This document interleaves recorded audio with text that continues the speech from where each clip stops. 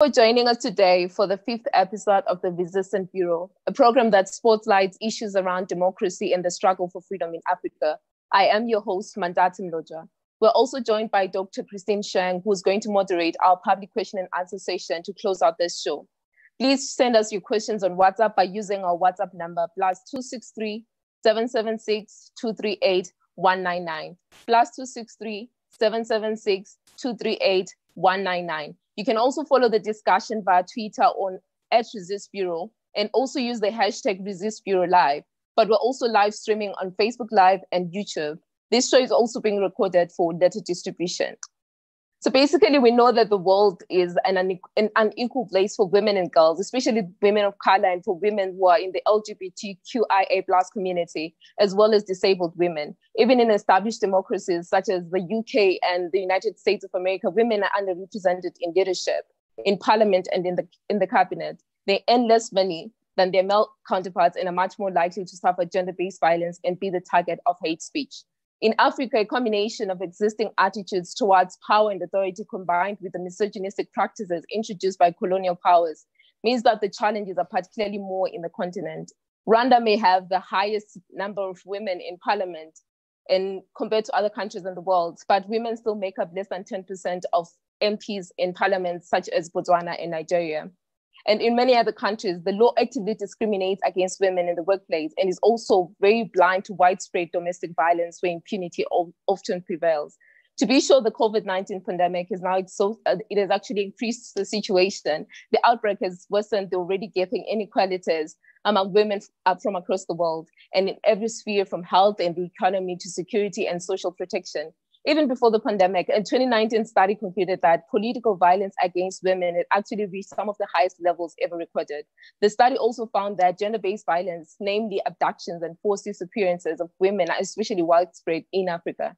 Nevertheless, we've got amazing women leaders that are standing up to this repression and the patriarchal structures and attitudes for generations. This has been no different. We need action. We need urgent action to prevent the current situation from having a lasting effect on our fight for women's rights. Joining us today for our show are amazing female panelists from across Africa, women that are resisting patriarchy and helping us end this pandemic of repression against women. So I'm just going to run through their bios. I mean, when I say amazing women, they are really fighting for women in their different countries. We've got Dr. Leyla Hussein, a Somalian-born psychotherapist who devoted her life to the life boldly tackling issues of female genital mutilation and gender equality. She's the founder of several projects that seek to make the world a safer and fairer place for women and girls. Her current project, The Girl Generation, supports the emotional well-being of activists working with survivors of female genital mutilation. She's the recipient of many prestigious awards, including the 2010 Cosmopolitan Ultimate Campaigner Women of the Year Award, and has been recognized as one of UK's most influential people. We also have Zenaida Machado, who is currently the Angola and Mozambique researcher at Human Rights Watch, formerly a journalist working with flagship BBC programs such as Focus on Africa and Newswork. Her career included working for Radio Mozambique and establishing the station's first new website. All told, she has over 20 years of experience bravely and boldly highlighting human rights violations in Southern Africa, with a particular focus on different countries. We also have Stella Nyanzi, who's one of Africa's most outspoken and fearless voices of change. She recently spent 18 months in prison for publicly criticizing Ugandan long-ruling dictator Yoweri Museveni. Her defiance has helped to activate and inspire other pro-democracy and pro-feminist activists across the region. Trained as a medical anthropologist, she's also well regarded as a scholar on sexualities, public health, and LGBTQ rights. Among many of her honors, she has received what has been called the 2020 Oxfam Nobel International Award for Freedom of Expression. And lastly, we've got Mbali Ntuli, a South African independent and fiercely free-speaking politician and a leading voice within the Democratic Alliance, the country's main opposition party. A member of the KwaZulu-Natal legislature, she's well regarded as one of the most outspoken female leaders in the country. Currently, she's campaigning to be the next elected leader of the Democratic Alliance. Ladies, thank you so much for joining us. As I said earlier, you are all amazing and I'm really inspired by all of you. So Dr. Leyla, I'm going to start engaging you first because a lot of your work centers really around female genital mutilation. And if you're to understand patriarchy and actually want to work towards resisting it, I think it's very much important that we understand that it's not just an elderly women type of experience, but it's actually entrenched in the childhood of our girls and actually consistent across their whole lives. So in a Global Citizen publication in February 2020, you write about how you had no idea that you were a female genital mutilation survivor until a nurse asked you during a routine screening. Building on your experience with women who've undergone similar experiences, help us as the audience to understand that beyond just the female genital mutilations, what are some of the manifestations of patriarchy that potentially explain the way that girls and women in Africa respond to violations, not just sexual, but also how it influences how they grow into or away from spaces where their voices matter. So Dr. Leyla, please lead us. Just realized I'm muted. I'm here. Thank you so much. For one, I'm really excited to be on this panel. I think if we go back a little bit, sometimes even when we talk about African women, in many panels, you don't see African women on the panel. So I think it's really important to acknowledge that when we are talking about us, there has to be a reflection of us in these spaces. So I think this is that needs to be acknowledged. I think the way we respond, I think, and I will speak as a psychotherapist. My background, I work in mental health and I study human behavior. I think what's really interesting specifically around female genital mutilation is the language we use, for one. Because when we talk about FGM, we say culture, tradition, religion. But if you picture for a few seconds, you're grabbing a child, you're pinning a child on a table, you're spreading their legs apart. Forget about the cutting, touching their genitalia. In the other part of the world, that would never be acceptable. So there's a form of conditioning and grooming psychologically with African people that's happened. The idea that we think this is traditional and cultural itself is very damaging. Grooming people to that mental state, it's extremely abusive. And I think we really need to understand that, because when we are responding with, this is our culture, this is our religion, you have to look back and think, why are they feeling that way? So there is that state of mind where we are conditioned into such a way. So language is absolutely key, because when we are talking about white children, the world will be violent, abuse. But when it comes to children of color, Black children, African children, girls specifically, it's culture, it's tradition. And it's not just FGM, actually, FGM is just a little part of how we are oppressing women's bodies and sexuality, because fundamentally, that's why it happens. But if we think about the word child marriage, for example, there's no marriageable about a child. Again, this is part of the grooming. All of us, how many of us work in development in these spaces and we use the word child marriage over and over again? Because when you said the word marriage, you're saying it's a little bit okay.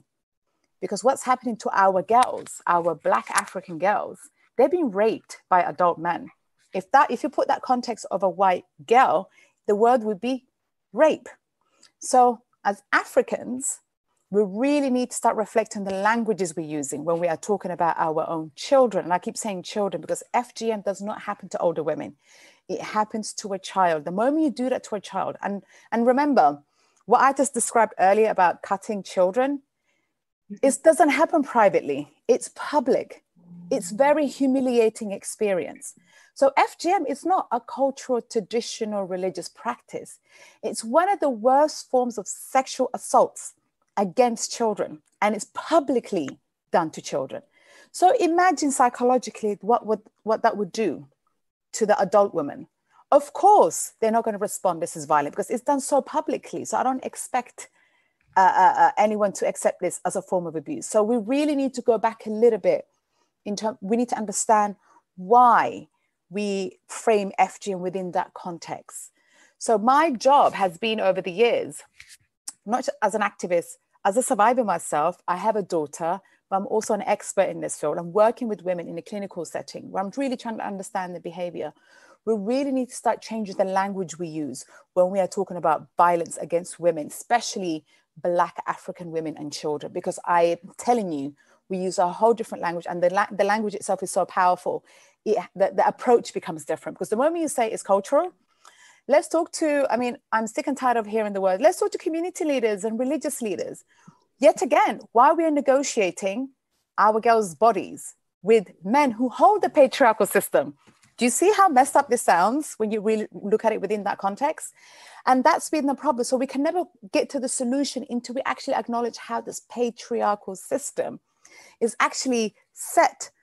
That FGM actually does continue. FGM will continue until we don't acknowledge the foundation. FGM is not separated from patriarchal system. FGM is not separated from violence against women and girls. FGM is that, it's all of that. So the moment we stop treating this violence as a separate issue, we'll respond to it much better. So again, what I would like to encourage all of, and I'm sure the rest of, I would love to hear what the rest of the panelists think, but there's this attitude when we are talking about the female Black child's body, there's a whole different rule. When COVID happened, my heart sank because I said globally, the Black female child was the one most at risk globally. The most high risk person is the Black female child. And COVID happened. It was devastating because I thought, what will happen to those girls? And the girls I work with are in that category. But the language that we're using has to change because that's the only way we're going to change the approach. And our girls deserve to be acknowledged as people who were violated. We can't keep saying what you've been through was cultural. Oh, it's child marriage. No, it's abuse. It's pedophilia. We are talking about a pedophilia behavior. So we need to question ourselves, why are we using that language for Black girls and not for white girls? I know, even if you look at FGM in the West, it exists, but we use the term designer vagina. You would never use female genital mutilation. If you actually look at the procedures, it's very similar. So we really need to start questioning what language, and that leads to how we approach it. Sorry, that was a very long response. No, that's okay. Actually, it's very comprehensive. It actually answers some, like the next question that I was going to ask. But then I'm coming back to the issue of culture, how you are pressing the idea that we tend to use a language that justifies it. And I think coming back to Africa, there's a tendency to think that when we start addressing these cultural practices as some form of abuse, there's this notion that we are importing Western culture and therefore threatening the African culture. So the biggest question that we have is now, how do we bring it down to Africa and also still manage to maneuver this environment where when you bring in something like this, the question comes in to say you're bringing a foreign culture. But do you know what makes me sad? That we assume something that's kind to children is Western. That's always my response. Why are we assuming not harming our children is a Western concept? I'm a very proud African. I love my culture. I love how our food, our dancing, hospitality, how we welcome people. We love our children. But why do we always respond with, it's a West? And by the way, in the West, children are violated too, except they actually get the acknowledgement for being violated. It's not, violence is not an Africa issue. It's a global issue. So as Africans, we need to ask ourselves, why do we always respond in that way when an African like me says, our children will not be violated? I don't care which part of the world you're from. But the response is always, you're bringing a Western view. My kindness and love comes from my mother's house, who's an African woman. I grew up in the West, yes, but that doesn't mean the West is also perfect. So we really need to question ourselves why we respond in that way. But again, that goes back to the conditioning. It's the idea as an African, there's a fear of having something from the West. And there's a reason for that, because the West, due to slavery and colonization, we have a real reason to be scared of what the West is bringing to us. So we have to acknowledge that too. But we need to be very careful where we're crossing the lines here, because our children are being publicly violated. I'd never heard of a case where a white girl was mutilated publicly in front of everybody. Never heard of such a thing. Never. But it's okay for our girls that look like us are violated and we're calling it culture. We need to reflect on that as Africans. I would like to encourage people, let's start creating safe spaces where we can have a conversation, where we can say this. Thank you so much, Dr. Leyla. I think this is where I would want to bring in Dr. Stella Nyanzi to say that we want to speak truth to power, and you're one woman that really has been speaking truth to power. You've now been arrested several times for speaking truth to power, and in an article from July in the Mail and Guardian, talks about why Uganda needs a Stella Nyanzi in parliament. It argues that if the edifice of that supports patriarchal system in Uganda shows signs of dents and bruises, then definitely it is actually because of a one woman campaign by Stella Nyanzi, which is putting women at the center of spaces from which they've been marginalized. So maybe I want you to tell us, the audience, more about your arrests, including maybe a reflection of the recent one this weekend and how this treatment really reflects the discomfort of gatekeepers of patriarchy, especially when women like you call them out.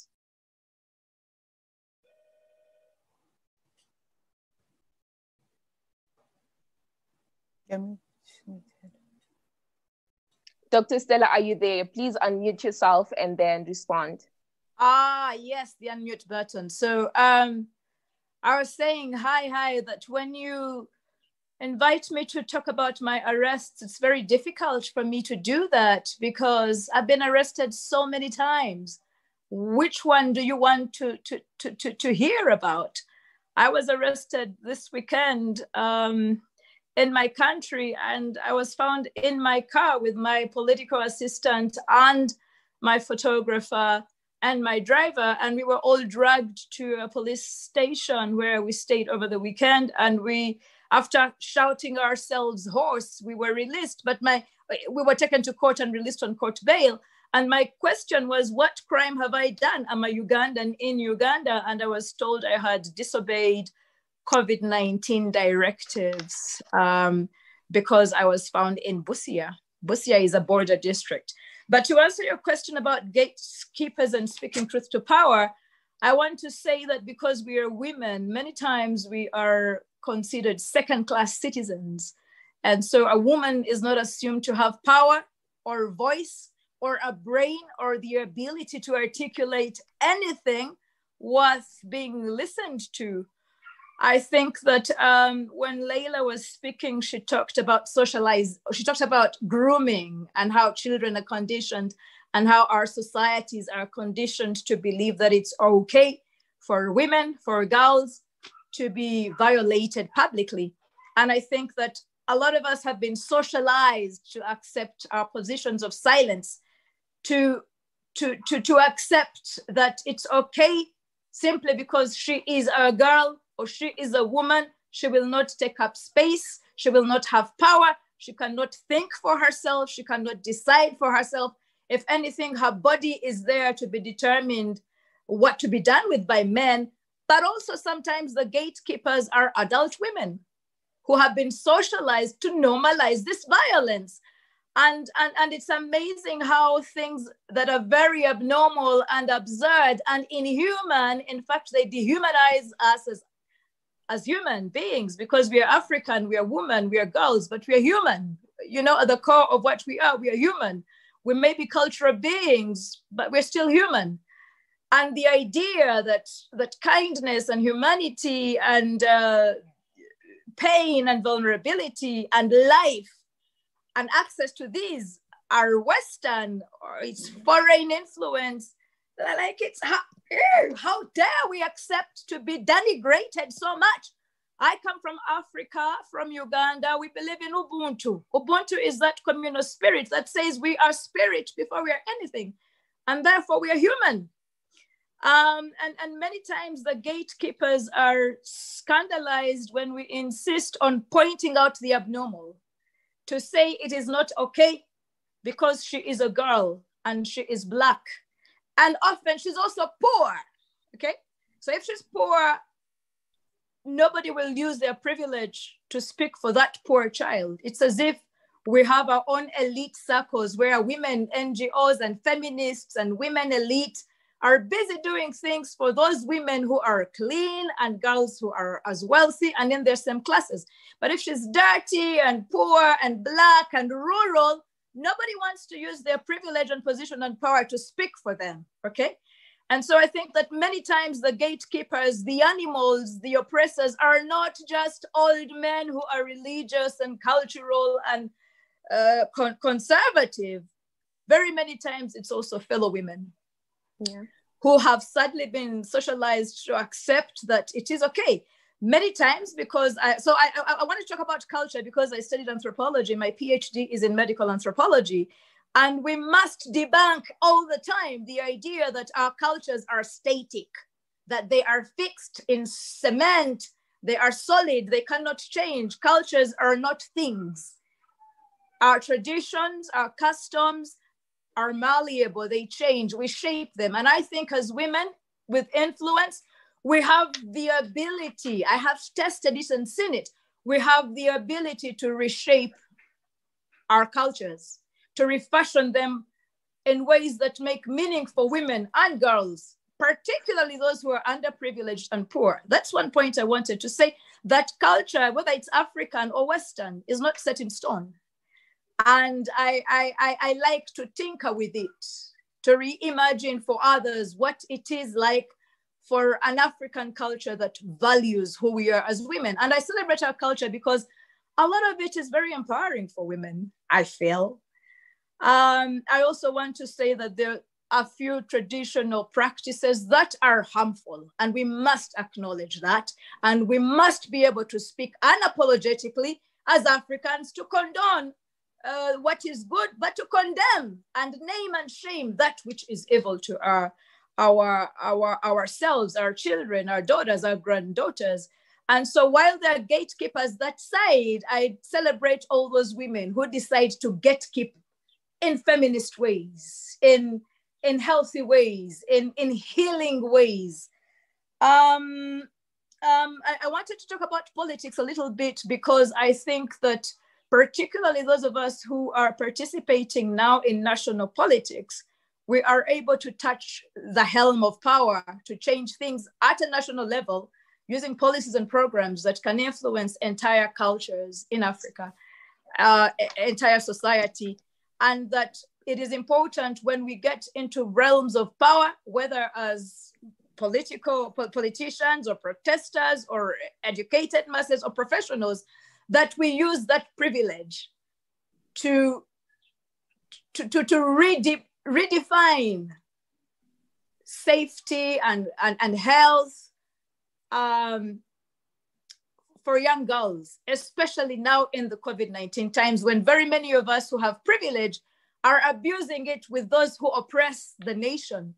And so it is unfortunate that there are very many women in our countries in Africa who are sitting with the oppressors of girls and women in government who are keeping quiet when our governments are stealing that which should belong to underprivileged women and girls. And it's shameful if we don't call them out and say, you sit in government, you have vaginas like we do, but you're not using your vaginas for the good of other women and girls. It's not enough to just be a woman in power. Use that power to effect change for all women, but also all underprivileged people, such as transgender women. Many times they are invisible from this discourse. And so when Leyla says she celebrates that African bodies are here and present talking about things about African women, it's also good for us to acknowledge those who are invisible. Thank you. Thank you so much. You're welcome. You're speaking of politics, and I think it's very important that we bring in Mbali Ntuli as a legislator herself. I think being a legislator in South Africa, you may have had a good share of misogyny, or at least castigation from women. Maybe you can share with us some of the ways in which women have dragged other women down, especially women that have rose into politics, and also how we can positively, as women, actually push forward this idea of women's rights and also try to curb this idea of a patriarchal society. So what has been your experience as a woman in politics?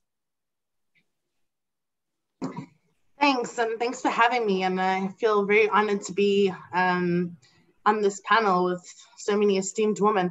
But, you know, just before I answer your question, I also just want to have a brief comment on what's been said by both Leyla and Stella.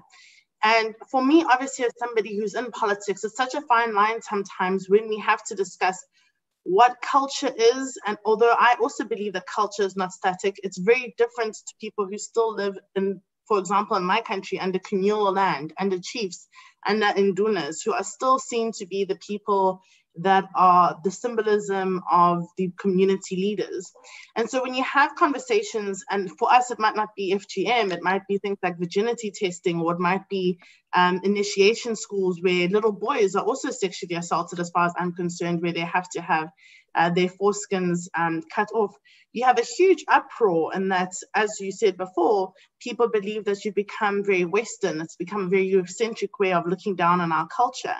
And that becomes incredibly difficult, I think, in the political realm, because as much as you want to give people the autonomy to be able to make decisions of their own and their own bodily rights and integrity, children aren't able to do that, but their parents can. And you risk being able to offend people who genuinely believe that they're doing something that culturally means something significant to them, because virginity testing is not seen from the purely patriarchal prism of actually policing women's bodies and having some idea of women's purity being linked to their sexuality or their virginity.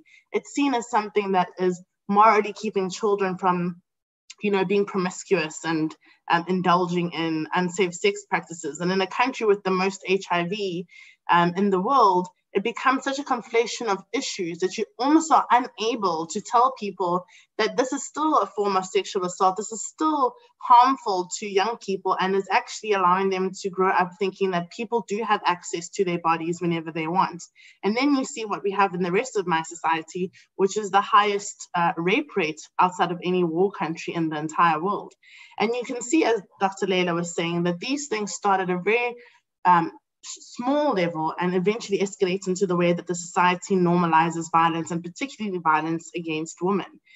And again, just in the country that has had apartheid and barely 27 years ago, we are still trying to grapple with what is Eurocentric and Western and foreign to us, and that we definitely can't take as being part of what we believe as, you know, Indigenous African people, whether it's that we reject organized religion and go back to our African spirituality.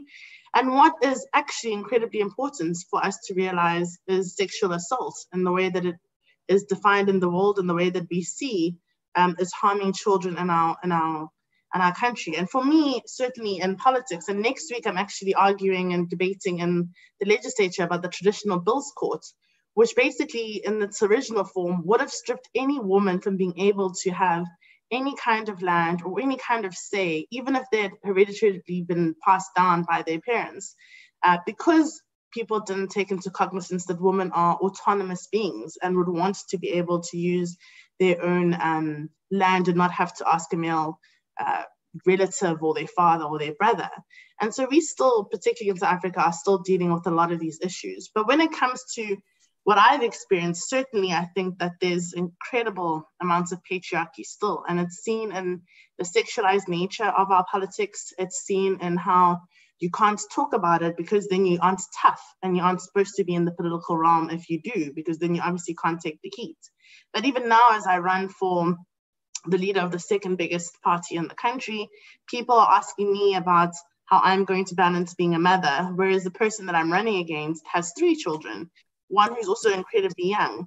And so it still comes across in very little ways that you are fighting a mountain in terms of trying to normalize that women should be in these spaces and women should rearrange what these spaces look like. So a lot of the conversations that I'm trying to bring up is, how would this world look different if you had women leaders that had the power to actually change what everything looks like, not having, you know, meetings at the golf club or after hours when a person who is considered the primary caregiver can't always be there, which excludes them from the decision that gets taken outside of the boardrooms.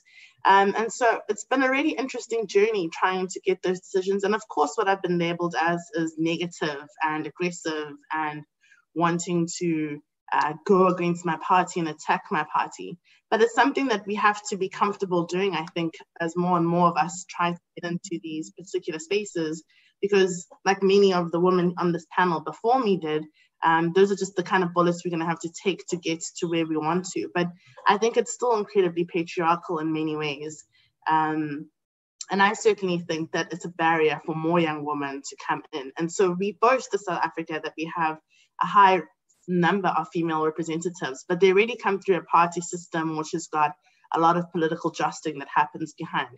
Women who are social activists that would want to be in parliament really have no access to that unless they're willing to play the party political game. And I'm very pleased to say that at least our constitutional court has decided that within 2 years, South Africa will be allowed to have independent candidates that can run outside of party politics. And I hope that that's going to see more women being able to access the political realm and being able to run. Okay, thank you so much, Mbali. You actually went straight into the other question that I would have asked you, which is really around sexual violence in South Africa. I think South Africa is, if not the top country that is often breaking the news for, it's a woman that got beaten, it's a woman that disappeared, it's a woman that showed up dead, things like that. So really the question that I want to ask centers around the idea that society has moved towards blaming the victim. When it's a woman, you're asked, what were you wearing? What did you say for him to beat you? And things like that, which is very problematic. But then we're also looking at the COVID-19 environment. How do you think this pandemic has somehow worsened this situation? And what can be done, especially at policy level, to kind of maneuver this and allow women to actually feel that they are not to blame for some of these experiences that they're having to go through? A very shocking stat that I read a few days ago is that due to the COVID lockdown, more young girls between grade 5 to grade 7 have actually had pregnancy rates increase, which just shows you that even in the home, these young girls are not safe. And in fact, most of the sexual violence is coming from people that they know. And there's so many different issues that come into understanding the history of sexual violence in South Africa. Everything from the fact that patriarchy doesn't just affect women, it also affects men. And men who have been emasculated by 400 years of colonial rule, 27 years into democracy, still haven't been able to get themselves out of the shackles that apartheid threw them in.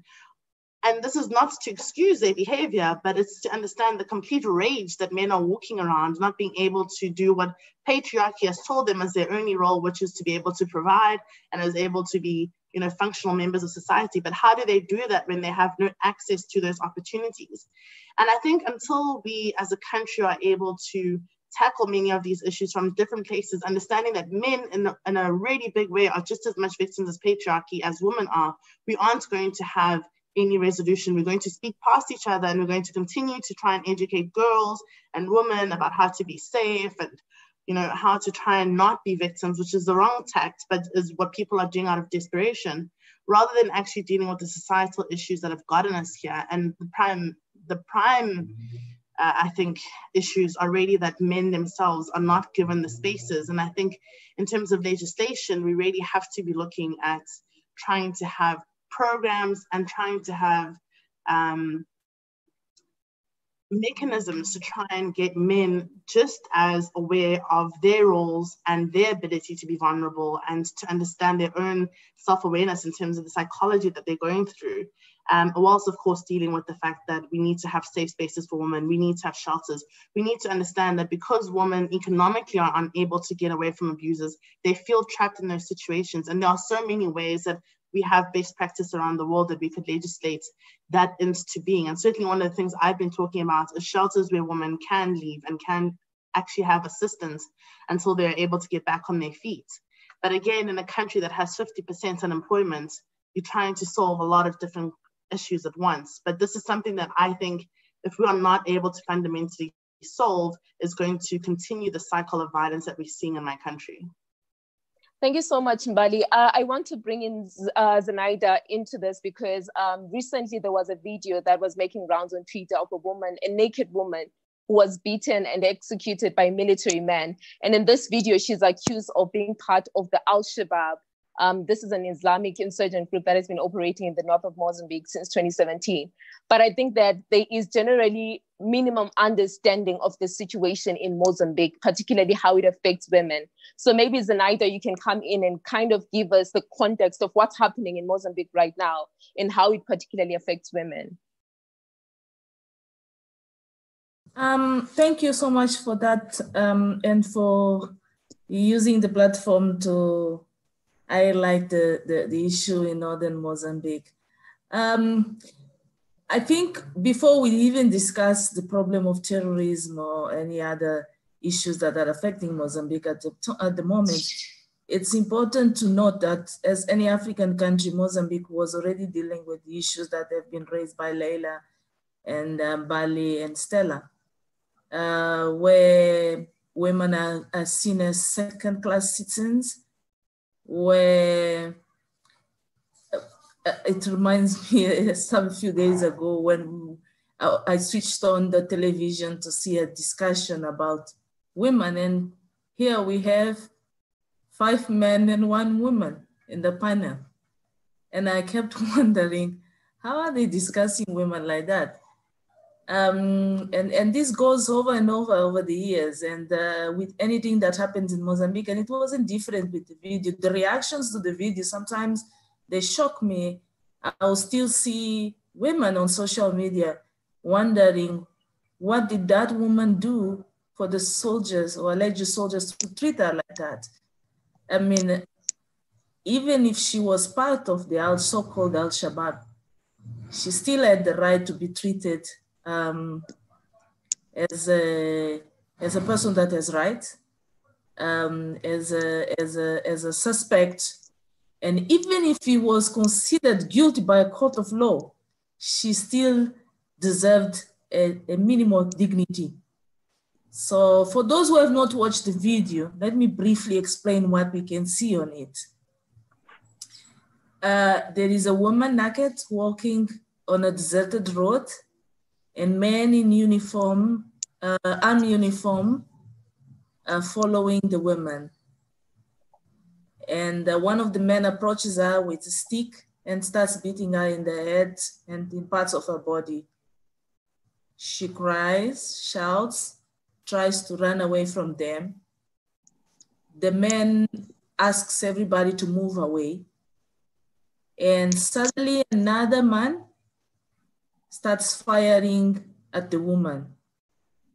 He fires a gunshot in her head. She still resists to that gunshot and continues to walk. And the other men in the group, all of them hold their AK-47s and start firing, all of them in the execution style, towards the women. It's estimated that they might have fired over 30 bullets at the woman. They then leave her to drop on the ground, on the floor.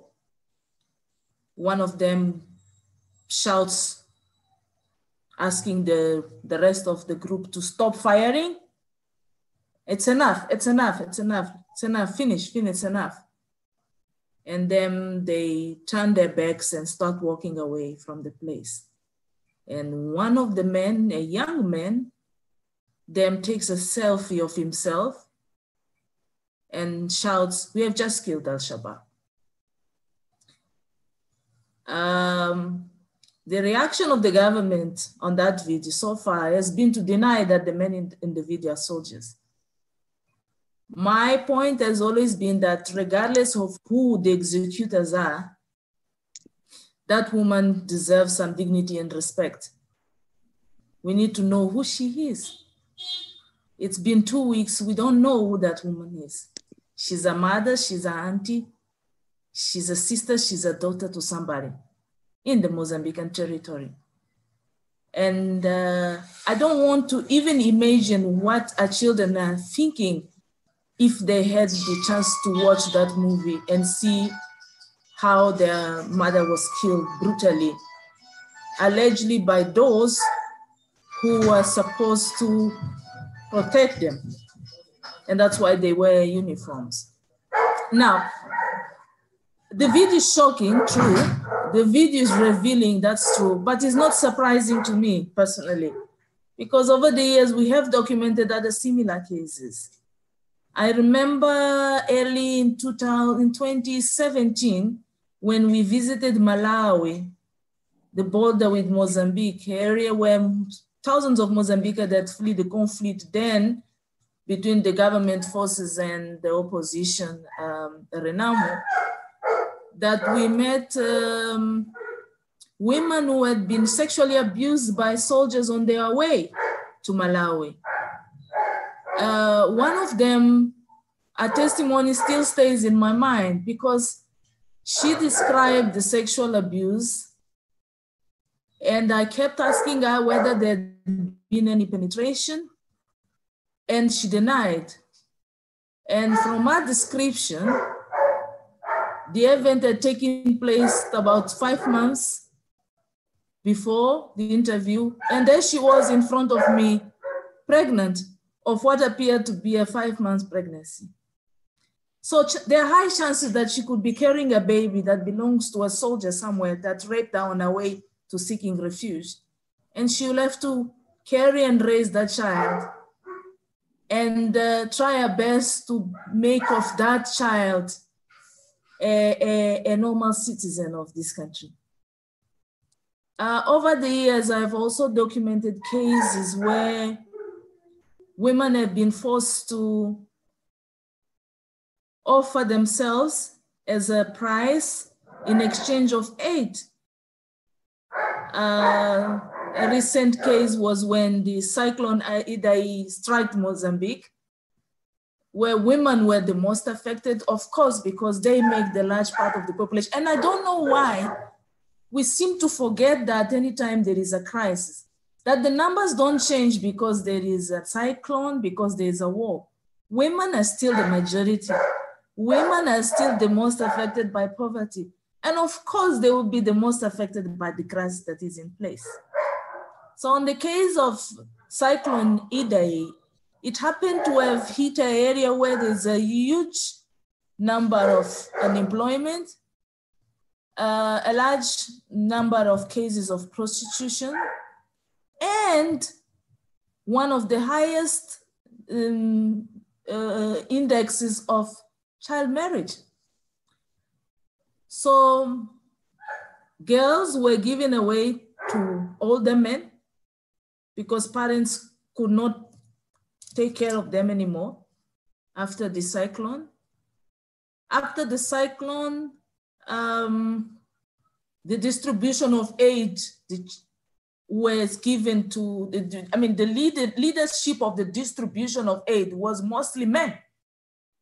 And women had to beg to those men to have access to food, basic food, aid again.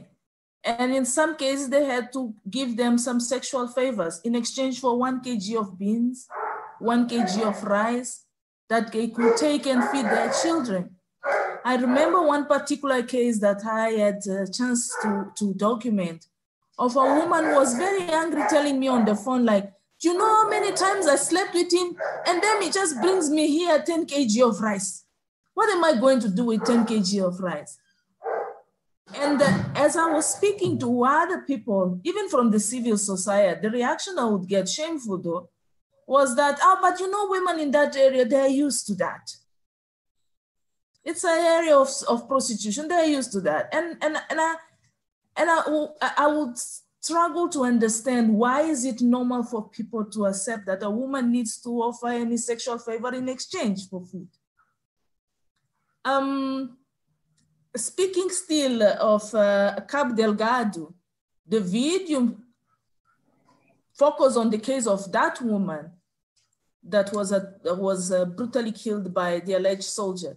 But we know that also in Cabo Delgado, women have been raped by the insurgents. Women have been kidnapped.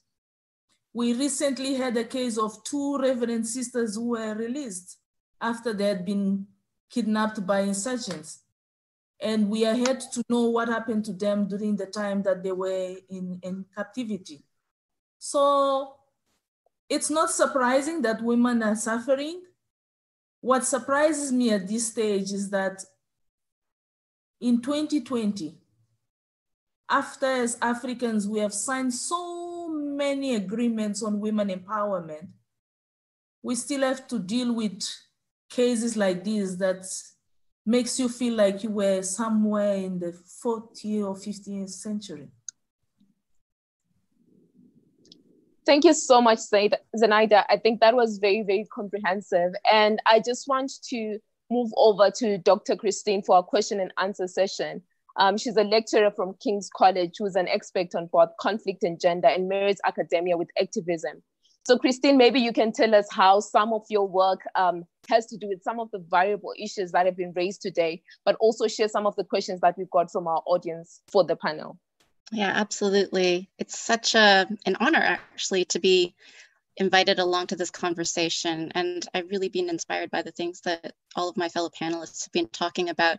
They're issues that are very close to my heart and that I've been fighting for a long time in different ways. So I primarily work on conflict in Africa. And so many of the things that are being discussed here today apply to, the parts of Africa that I work on. So I mostly work on West Africa, Liberia specifically, but also, just around the region following African politics. But the other part of me is also an activist at home. I believe that, you should fight for the things that you believe in, and I think you should do it at home in your personal life as well. So I'm active in British politics here, and I do that at the national level, and I try and change policy in these kinds of ways, dealing with gender issues. So I'm coming at this with two hats on. One is my African conflict hat, and then the other one is my gender activism hat. And just thinking about all of the things that you've talked about, it's an incredibly deep and thoughtful and nuanced approach to the issues, right, that I think all of you have spanned. And there are a few things that I think have come through here that run through your comments. So I think the first one is actually about political activism and thinking about how do we do that thing of changing that culture of patriarchy that Stella brought up.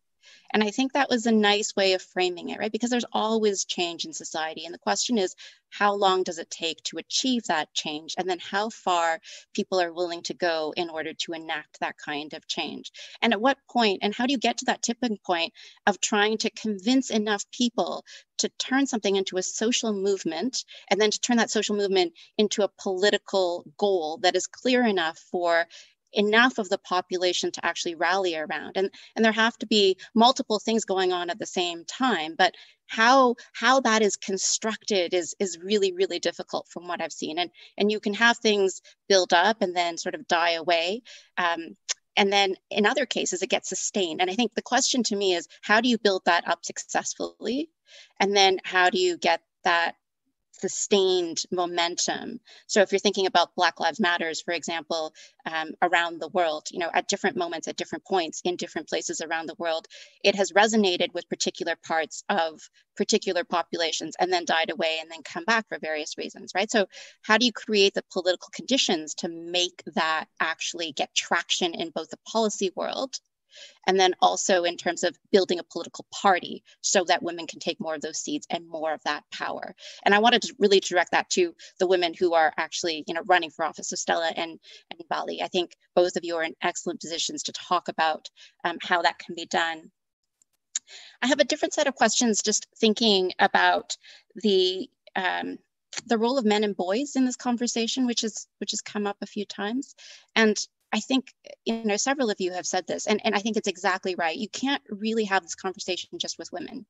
And it took me a long time to realize that. I think it took me about a decade to realize that the people who actually have power have to be convinced that it's in their interest to some extent to share that power. And to make this conversation sort of slightly topical, the death of Ruth Bader Ginsburg, I was listening to a podcast about how she had changed over time and evolved as a woman and her feminist thought. And I hadn't realized how much that had changed over time. But it was that the secret to her success in many ways was to convince men that they would benefit from a different set of openings in the patriarchy, that they needed more roles in their society and that they were entitled to those roles, and that was the way of entrenching gender equality. It was a really, really different way of framing it that I hadn't really previously appreciated. And I just wonder if that might be a different way of going about things, that we need to think in multiple ways, not just about women's discourses, but also how women's discourses interact with those of men. And then what do men's discourses look like? And that speaks to, I guess, a final question that Zenaida and Leyla might want to consider, just around norms of violence. This is something that I'm working on with my next research project that's funded by the British government. It's looking at trauma and wartime violence.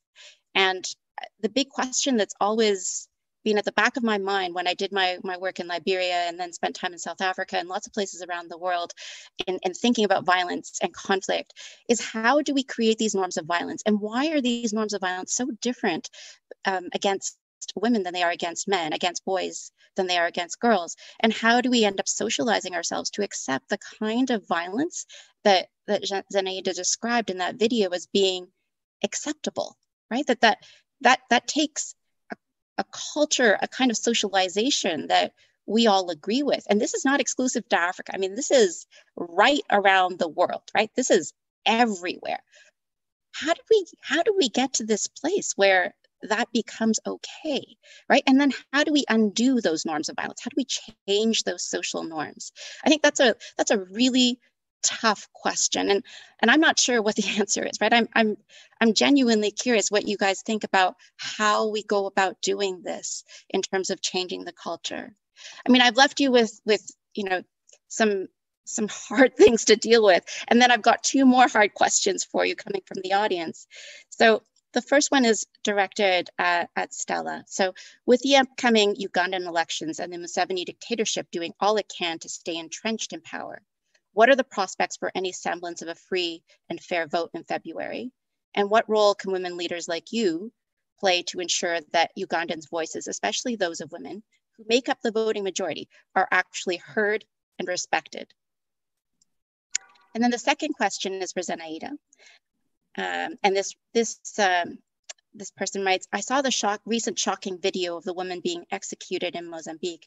It was horrific. And I have to imagine that it's not an isolated incident. Now, I know you've already said a bit about this, but if you could just say a little bit more, Zenaida, what can you tell us about the way in which women are being disrespected and violated further in Mozambique? But the question here really is, why isn't this getting more attention, both at the regional level and then within the leadership and, you know, more broadly internationally? Thanks.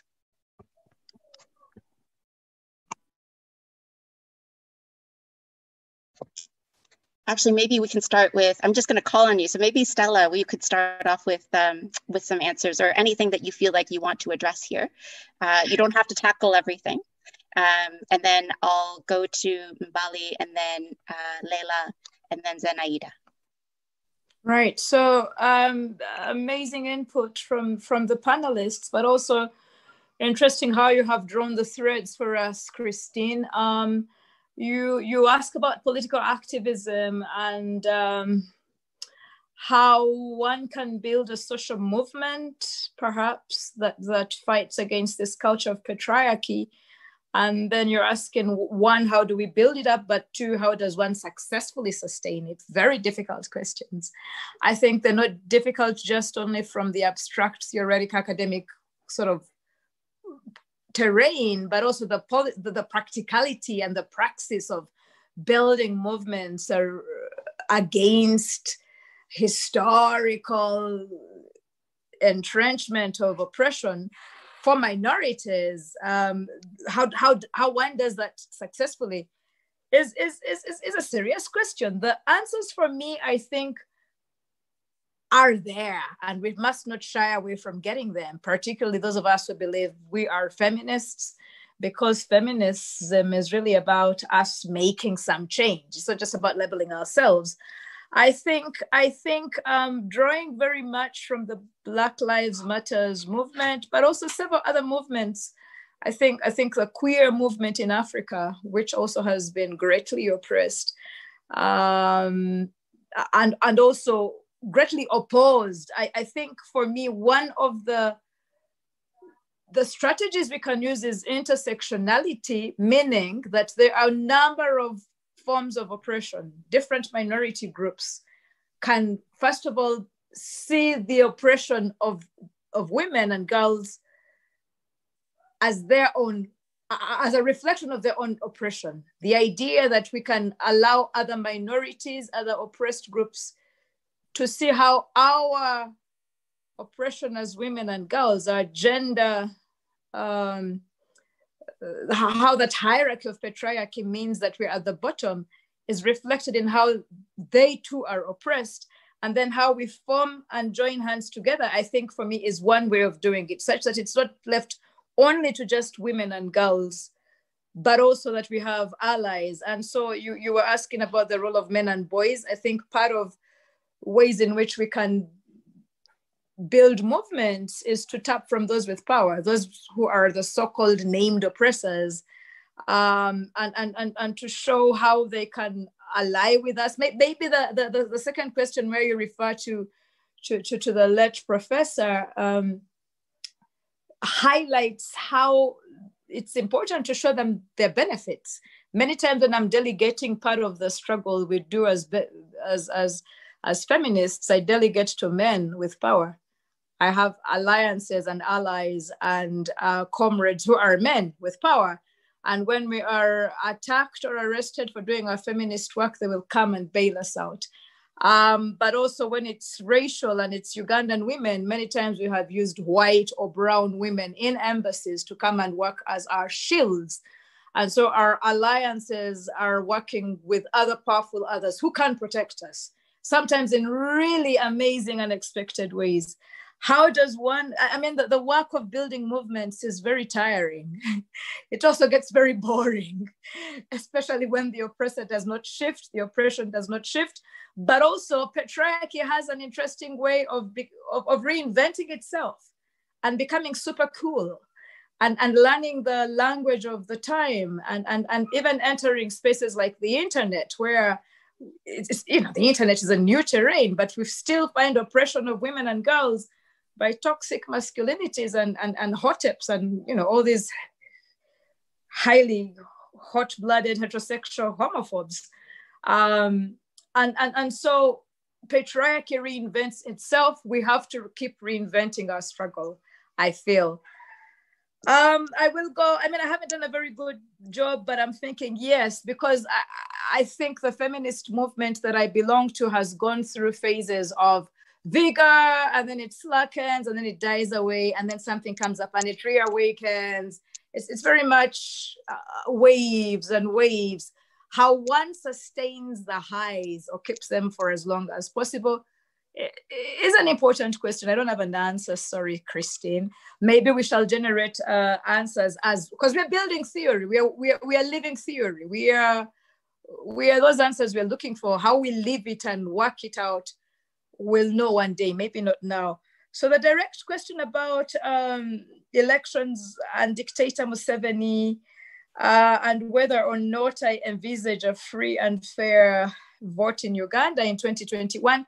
Look, we are working with a dictatorship. Yoweri Museveni, call him whatever one wants to, is a dictator. He's an authoritarian old papa who has held on to power and refuses to let go. COVID-19 has given him a new lease on his military authoritarianism. And so the COVID-19 directives that we have got around the elections are really about frustrating political organizing, particularly for the opposition. I belong to an opposition party. It is criminal for us to have gatherings of more than 5 people. How do political opposition parties function in such an environment? The minute we have our organizing, we are arrested and thrown into jail. I've been thrown into jail 5 times. This weekend was the 5th time since the lockdown happened. And all that we're doing is really exercising our constitutional rights as members of the opposition, holding press conferences, protesting around the lack of food. And so what he has issued through the Electoral Commission that he has appointed, so the Electoral Commission is appointed by himself, what he issued was a set of stringent rules that forbid any rallies and any meeting of voters. We have to do all our campaigns electronically on public media and on social media. The vast majority of the opposition don't have access to a space on TV or radio. Social media, he's restricted the space. We now have to apply. This month, they set a new set of directives where we have to apply for authorization. What are the chances that Stella Nyanzi is going to be allowed to be on Facebook? She's going to get authorization to function and criticize the government. There's hardly any. And I'm a relative privilege to other women who are rural and don't have English to communicate and don't have the privilege of being in the opposition. Many of our women are in the independent category of political organizing. And so I want to celebrate South Africa because we learned that their constitutional court, I think, has allowed for independence because many women cannot participate in political parties, the only opportunity for us is to organize ourselves independently. What are the chances of a free and fair vote? For the presidential election, nothing, unless Yoweri Museveni dies of COVID-19, because it's a possibility. Unless that happens, and it's a blessing, I don't see him letting go of power. The militarization of our politics, the monetization, in the party primaries for his incumbent regime, there was a lot of money distributed to people to buy votes. And so sadly for the presidential position, in my head, I know that it is not going to be free, not going to be fair. I know he will be declared president come 2021. However, in my heart of hearts, as a Ugandan who believes in liberation and who is a naive dreamer of all possibilities, and I live in a world of utopia, I think that Yoweri Museveni could go through social action, civil protest. We could protest and throw him out of State House. So not through the elections, which he is managing and organizing, but perhaps through social protest. The question about women's issues and how we then ensure they're represented under such a highly authoritarian environment, one is for us to show up. And so although there are very few opportunities, I think that it's important to encourage as many women as possible to participate in the elections so that we are representing ourselves, we are representing women's issues. To try and be in touch with our communities is important. And then I think to organize collectively as women, because unlike male participants, we don't have the finances, we don't have the social capital, we don't have the mentorship, the political capital. I think that the South African example of men meeting in political golf clubs, women's security is an issue. What happens at 10 p.m. when the political party has gone home and the men are going to a bar to take a beer or two, and I have to run home to take care of my children? Those questions, the differentiation of gender for women and men participating in politics are important questions. The security of women actors in politics, while we are equal citizens, I think we are different and our security concerns must be taken on board. That's wonderful. Stella, that's wonderful. And I think that really nicely sums up many of the issues that we're tackling and also gives us a sense of how we can maybe move forward and create some change and be hopeful about that change. Mbali, I recognize that I threw a lot of questions at all of you, and please do be careful in picking which ones you choose, because I think I suspect that we're going to run out of time very shortly. If we could talk about all of this stuff, I think for hours on end. And I think if it was up to me, I would love to continue this conversation. But for the, to spare our audiences in case they need to go on to other things, if you could choose maybe one or two questions to answer, I'd deeply appreciate that. Cheers. Sure, and I think I'll answer two questions you asked in one sort of answer. And one of the questions you asked is, how have we come to normalize the violence that we see in our society, both towards women, but in general, still a lot of the violence that we see, and sort of what is the way that we go forward, and what do we do to try and leverage our positions as women who, to some degree, are privileged to be able to have these conversations. And for me, I think the way we've normalized that violence is because it is violence. And anyone that stands up in any country to say that they disagree with people who have the military behind them or who has state apparatus behind them to make, somebody down the side of the road and nobody knows who she is something that's incredibly scary for anyone who would even dare to think that they could stand up. And until we have a system that doesn't allow the normalization of violence, particularly by the state against its own citizens, or even in political parties where dissenting voices are not allowed, if it isn't what the current leadership of that party might say, you're going to continue having people scared, even if they agree that things need to change, to be able to stand up, because people have to think about their kids, people have to think about their own well-being, and it takes a lot to put your body on the line for something, even if you really fundamentally believe it. And for me, I've been thinking for many years that, like Stella was talking about, one, you need to have an intersectionality of groups that actually comes together, because there's actually some sort of safety in numbers. But more importantly, these kinds of forums I could speak more perhaps about what's happening in Uganda, and I mean, I've run anti-homophobia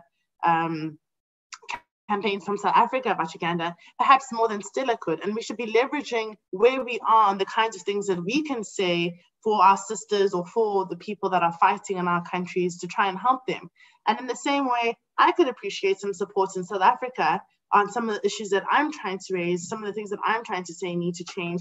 And if they're raised by outside voices, I think they also carry some leverage of knowing that the world is watching you. So we shouldn't be having Zenaida being the only one who's talking about what's happening in refugee camps, what's happening to these women. I mean, I didn't even know about that video, but certainly I have enough of an audience in South Africa and enough of a platform to say, well, why hasn't even our government put pressure for the Mozambican governments to ask, how is this possible? How is this happening when we all have these African continent pacts and treaties and deals that we've all signed about how important women are and etc. And I think going forward, we're going to have to start leveraging that. And thankfully, technology and WhatsApp and social media is allowing us to have a lot more access to one another. But these kinds of forums are important because you feel that you have other people who are doing the same kind of work you're doing that you can call on for help.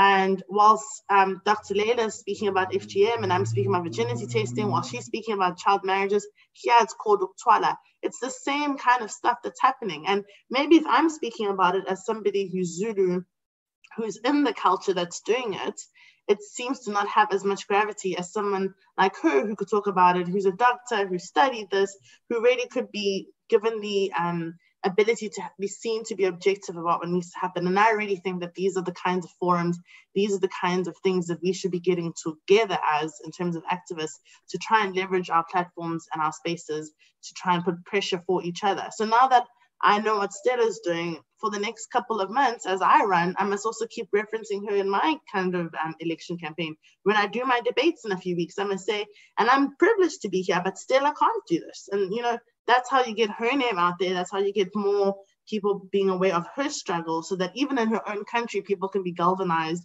to use her as a symbol of what they want to see changed. That's brilliant. And I think that's exactly right. I mean, there has to be a supporting of each other and then a trying to come together and boost each other's voices, because it's often difficult to get those who are doing the oppressing to do that for us, right? So if we don't stand up for each other, then who will?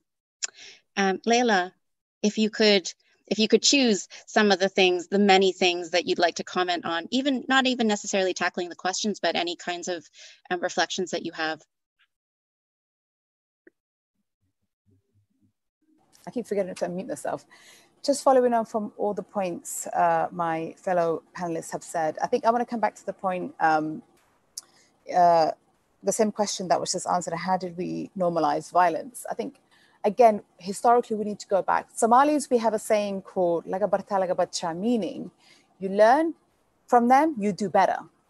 So the reason this type of violence has become normalized, and if we speak with the context of Africa, because Africa was violated for a very long time. So we only know violence, we only know oppression. We haven't had the space to love and care and joy. Historically, that's part of our history, unfortunately. So we must recognize that.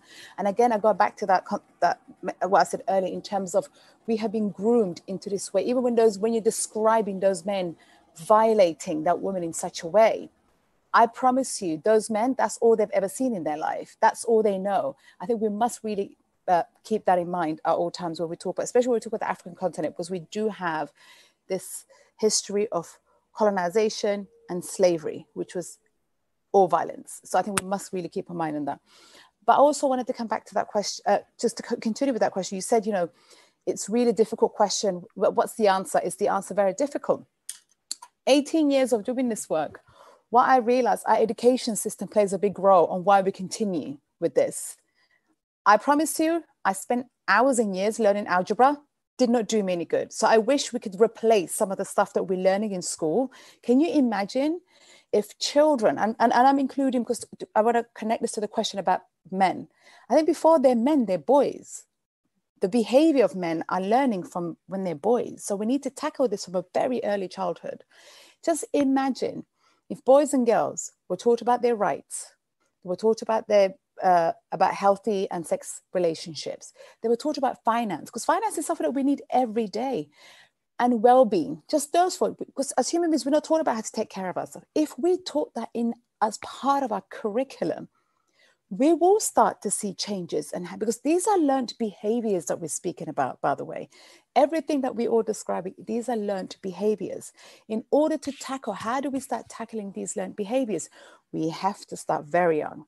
We need young people at childhood to learn, to unlearn these behaviors, because those men who are shooting that woman in the middle of the street, the woman who joined Al-Shabaab, these are all learned behaviors. And I think that really is a change that needs to happen. But coming back to spaces, you know, men need to be part of the conversation. Absolutely. I mean, I'm a very proud feminist, but I want men to be part of this movement. You can't talk about equality and not have men in the conversation. We can't say men are evil and terrible and they are responsible for all the terrible things that happen in the world. Yes, the patriarchy is very responsible, but we need to have them on the table when we have this conversation. And we need to utilize the power men hold. They do hold power, we know that. So how do we utilize that power?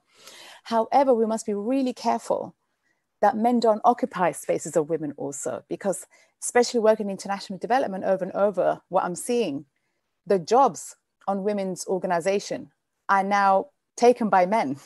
You don't even see women being hired in these spaces. So we have to be very mindful when we say we need men to be part of it. But it's to ensure, yes, men are part of it. They hold power. They need to be part of the conversation. But we must be careful they don't so occupy spaces that women should be on. So, but I just want to come back to a point that was made earlier, and I'll be very brief because I know we don't have enough time. All these conversations are extremely difficult, but they must be had. It has to be had. But I think it's important we encourage ourselves. Obviously, these types of platforms is a safe space. You know, I'm always saying, you know, we need to have very uncomfortable conversations, but we need to create safe spaces to do that. And we cannot have this cancel culture that we're seeing right now. That really worries me at the moment. It's really a big concern. We cannot cancel people just because they have a different view to us. I think we need to start creating spaces where we can have a conversation and come to some sort of understanding. And I would love to live in a world where we're all kind of, you know, and the idea we keep saying, you know, women are second-class citizen. I come to that understanding that women are not even seen as human beings. We are not seen as human beings. And that is where we really need to start this. So we need to start from the solution that we need to actually see women as human beings. It's really sad that we constantly have to use that word, you know, women are human and they have human rights. It's really sad that we're still at that stage. But in terms of solution, we need to go back to the foundation, which is our young people. Our education system is anti-women. We have to recognize that. In the UK, the clitoris organ is still not in the biology books. Unbelievable, isn't it? That's the problem. The idea that my body is not even on the biology books. That's how much I'm discriminated against in my own education system in the UK. So that's where the problems are. The idea that women are seen as non-human, as second-class citizens, it starts within our education system. I think that's a really powerful point. Just thinking about children and boys in particular and how we educate them. It is riven and rife within our system. And I think about that. It's funny how becoming a mother makes you think about that, especially the mother of a son. And I've had to rethink a lot of things about how I educate my child. And of course, the gender norms that I've got, you know, you transmit to your children, and many of them, we don't even realize that we hold, right? So, absolutely. You know, proud, avowed feminist that I am, I'm sure I am transmitting all sorts of gender norms that I actively am trying not to, but I do them very, very subconsciously. And I think it's fine. I think we should be accepting of ourselves, as you're suggesting, right? And to have the conversation about those things. Yeah. Zenaida, would love to have you come in and reflect on some of, well, the many, many issues that we've been able to cover, but also the specific questions that were directed at you. And feel free to be selective as well. I will be selective. I will use the opportunity to do some sort of advocacy. And my selection this time goes to the question about how we change things. In the specific case of Mozambique, I think one of the main problems has been identified. It's of course patriarchy and the whole idea that men decide, men will have the final word, and women will be there to agree with men. And it doesn't change anything by just putting more women in parliament or more women in government. And Mozambique has been praised over the years for being very good at creating that balance in parliament. But I keep wondering, where are those women in parliament when things like this happen? And for example, on the specific case of the video, I have not seen any women politicians speaking so far. Not one. In fact, I haven't even heard the First Lady herself. So, which means they have deliberately made the decision to keep quiet. That must change. The other point that is also relevant is the question of impunity in Mozambique. We have, as Human Rights Watch, and I know other organizations have done the same, documented cases of abuses that have never been resolved, have never been investigated. And I wouldn't be surprised if this case that we see in the video ends up the same way. Impunity is part of the so-called Mozambican culture. It's about let it go for as long as you have peace, let it just move on. And I think it has to do with the fact that it's a country that has suffered since independence of many wars, many conflicts, and people tend to look for peace rather than justice.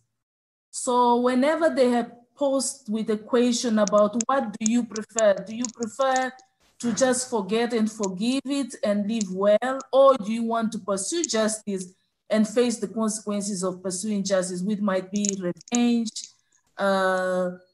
hatred, and enemies and distrust? Is that the road you want to take up? And therefore, those who sometimes advocate for justice, people like me, they are often seen as being on the other side. They don't seem to want peace. They don't seem to want the country to develop and to move on. They want the country to still be stuck on the same process. The problem with that is that over the years, it has created this environment of fear where by people are scared of condemning, scared of criticizing, and the government uses that against us. If you look at how the government has responded to the question of the women being killed in the video, is by spreading propaganda around the issue. They are not worried about identifying that woman, let alone punishing the soldiers that are there. Their main concern at this stage is to make sure that people do not believe that the people in the video are soldiers, period.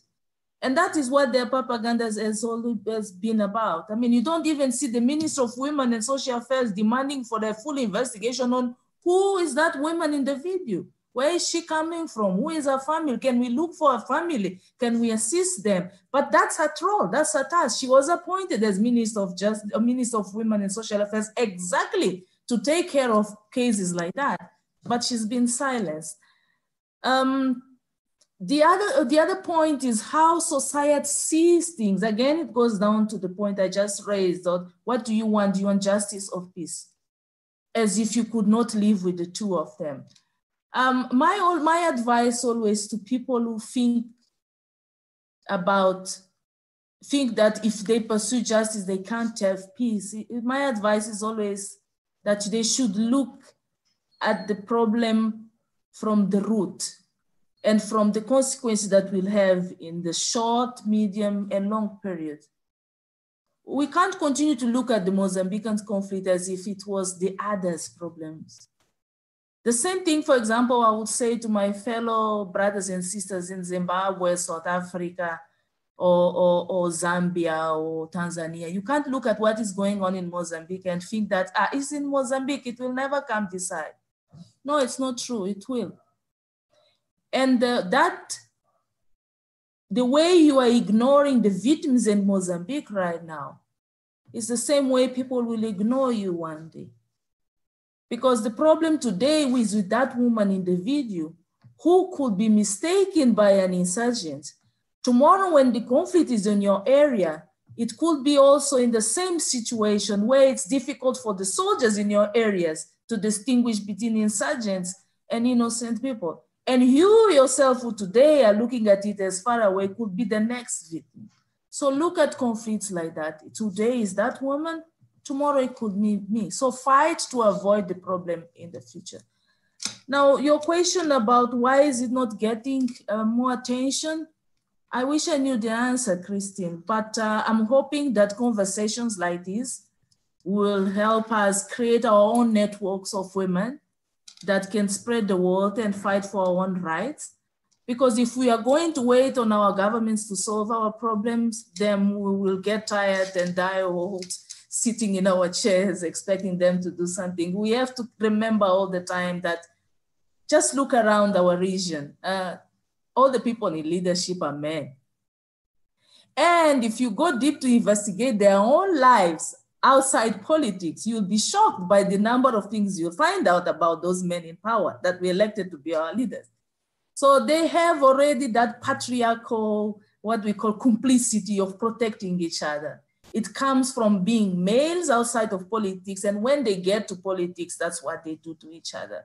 So I always say it's not true that the South African president has not called the Mozambican president about the video. He has, but he might have made that, you know, that bro call like, bro, come on, can you find the way of solving this issue without embarrassing us? And then the other one would say, I'm trying my best. And that's how men talk. So it's our time as women to take charge of our own problems and or take charge of the ways to resolve our own issues. So thank you, Mbali, for suggesting that you will be spreading the word about the video. I'll make sure I tweet you and tag you next time. And same goes to Stella and Leyla and Mantate and Christine. Let's us be the ones doing our own advocacy and try to change the situation of our sisters, mothers, that are out there and cannot even afford internet, let alone watch an event like this that we are privileged of taking part of. You are all an inspiration to me. Thank you so much for your thoughtful, insightful, just deeply emotional comments. I'm going to take it all to heart and keep fighting. Mantate, back to you. Thank you so much, Christine, for facilitating this amazing session and for all those answers to the questions that we had. And thank you so much to our listeners as well for taking time to join us today. Thank you to our inspiring panel. As I said earlier on, you're all phenomenal. And the response to the Resistance Bureau continues really to be overwhelming. And it's humbling for us because truly it is always our amazing speakers, including those from today, who make this show what it is today. So don't forget to follow up with us on our website, theresistantbureau.com, and to also subscribe for our newsletter there. After each episode, including today, we compile an extensive reading list of relevant materials and resources that will allow interested folks to learn more. You can also stay up to date by visiting our social media platforms on Twitter, Facebook, Instagram, and YouTube, we're the Resistance Bureau. This show could not be the success that it's been if it wasn't for the team that put it together. Thank you so much, Professor Chisman and Jeffrey Smith, for not just helping to bring this timely event to life, but also for noting the importance of letting women to own the conversation and to drive it. Resisting the patriarchy while a burden for both women and men challenges men to step aside and allow women to champion the narrative that truly reflect their experiences, both as victims and survivors, as well as to advocate for the kind of society that is more equal and safe towards women. Also, a shout out to Peter Dory for all his work behind the scenes. We simply could not have done this without your support. Thank you, everyone. Enjoy the rest of your day. That's Mandata signing.